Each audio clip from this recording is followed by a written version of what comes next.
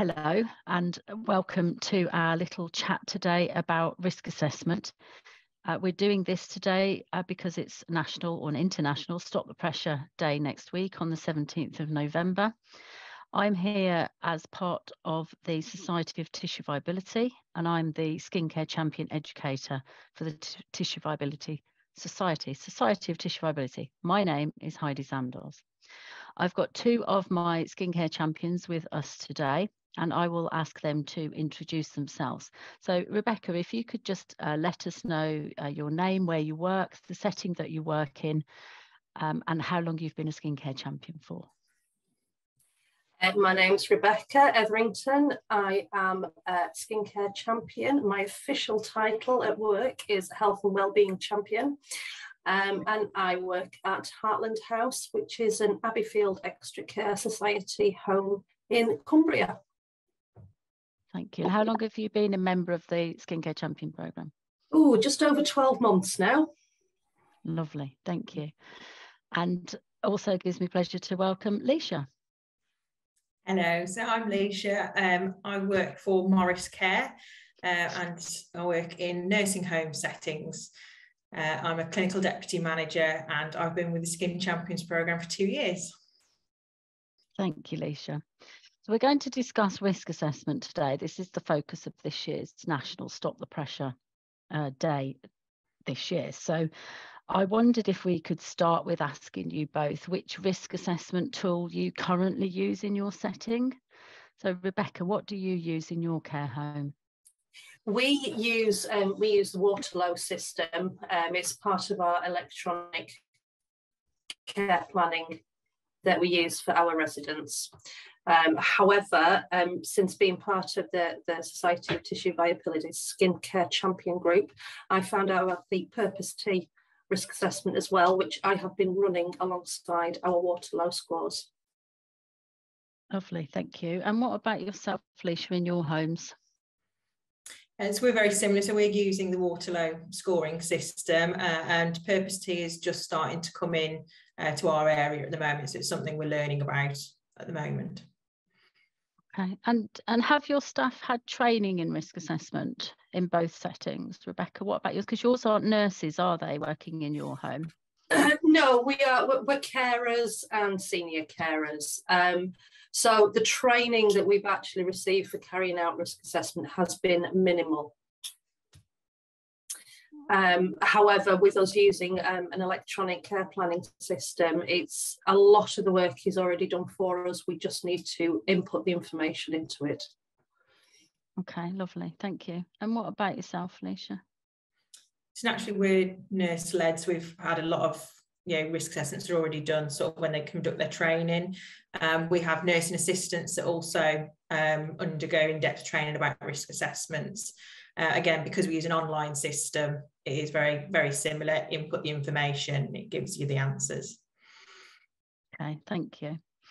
So I wanted to just explore a little bit, thinking about Purpose T, the step 1 screening tool that's within there, because that is potentially something that could be useful for carers in particular and unregistered staff that work in nursing homes. And so I'm hoping you're both quite familiar with that first line of step 1 that's got 4 questions in it. Do you think staff would relate to those factors that are mentioned in step 1? Would they understand that they're directly linked to a risk of getting a pressure ulcer, do you think? Don't know who wants to start. Leesha, do you want to go? Yeah, I think they're quite easy explained, quite self-explanatory. The one thing I do like is it's more varied on the conditions section, where Waterlow, it's quite descriptive of this condition, that condition. So I think it'd be more easier to understand in that respect. Yeah, it sort of allows you to think about outside the box a bit, doesn't it? And think about some of the other conditions that you might include. Yeah. And what about yourself, Rebecca? Because you've actually been using it, haven't you? So yes, yeah, we have. It's almost quite simplistic.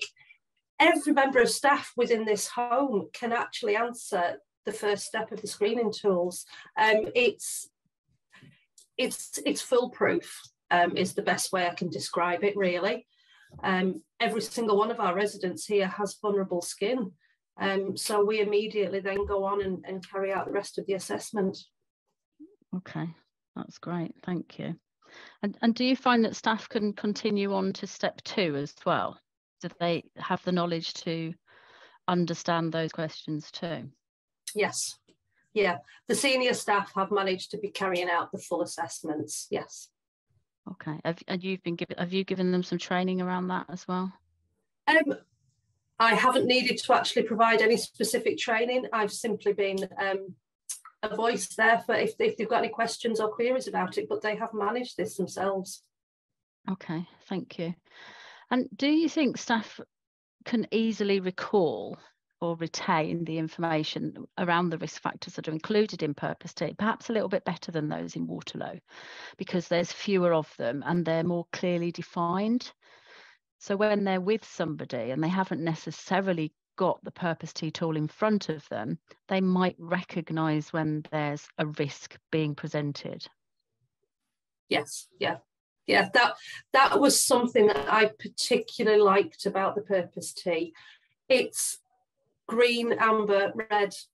It's like a traffic light system, and it immediately links to a particular area, such as there are maybe a highlighted red area for nutrition. And everybody within the home can remember the parts of it like that. Lovely. What about you, Leesha? How have your staff found it?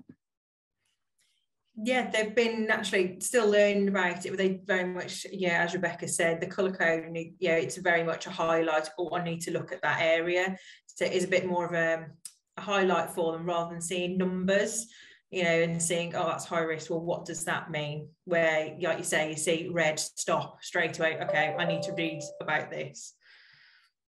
And so does that trigger something in them that makes them think, oh, I need to maybe escalate this to somebody else? Do they recognise when they need to do that? I think so, yeah. It's like I say, certainly it's that colours. It's same as a traffic light, green. Oh, okay, they're a bit more independent. They can do this. They can move on. As soon as they start seeing that amber and red, they need to speak to someone else. They will go and find the nurse, the nursing assistant, someone else that they can give a bit more information on what to do. Okay, lovely. And is that true for you in your setting, Rebecca? Yes. Yeah. Do you find that they flag things to other people? It's flagging things up to us. We have a great working relationship with our local district nursing team.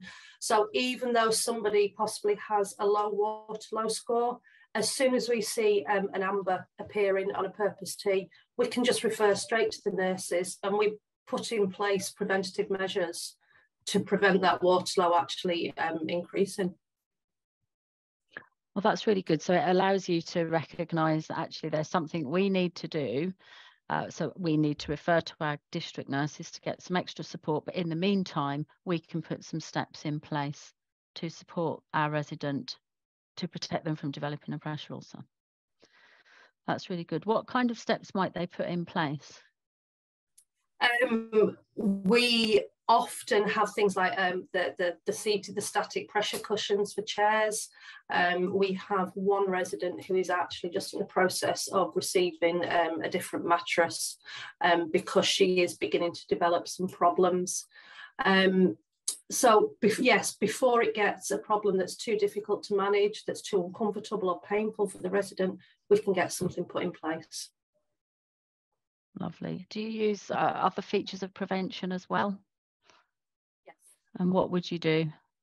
Yeah, so we would very much look at what things we do need to change, what medical advice we do need to get put in place, so whether it's the medications, creams, anything like that, to prevent things happening. Thank you. Leesha, is that very similar in your setting? Yeah, like I say, as soon as you get to a certain point, if it's the medium risk amber, we're looking at the first level, can they reposition? If not, let's put this amount of repositioning to support them. Have we looked at the equipment, different creams, like you said, looking at their diet? Actually, do they need a more high protein diet, things like that, and just actually going through the stages of different things. And how have staff that haven't come across Purpose Tea previously, because they're so used to Waterloo, and running through a load of numbers to tot up is often what we're doing with Waterloo, isn't it? I mean, it's been a great tool for 20, 30 plus years. We've been using it for many, actually it's probably coming nearer 40 years now since it was first designed back in 1985. But now we've got Purpose Tea that seems to be is based on evidence, quite good research behind it and its use. Have staff responded well to using colours rather than chasing a final number that often happens when we're using Waterloo? I find staff have almost become a little bit blasé with the Waterloo score. They're so used to seeing a score against a resident that it doesn't mean anything, unfortunately. However, an amber box, it's making people just prick their ears up a little bit and look at what they need to do and what we need to have in place. So people are much more reactive to it, which is all to the good for everybody. Leesha, do you find in your setting, if they're ticking amber, let's say against sensory perception and response, for instance, then they actually are able to think a little bit more closely about that specific risk factor rather than just this person's at risk? Yeah, definitely. Like I said, you can focus on certain areas that are flagging up rather than, okay, we just need to do X, Y, and Z. It opens up a bit more broader risk factors and indicators that you can just focus on rather than looking at one area. Lovely. Well, thank you both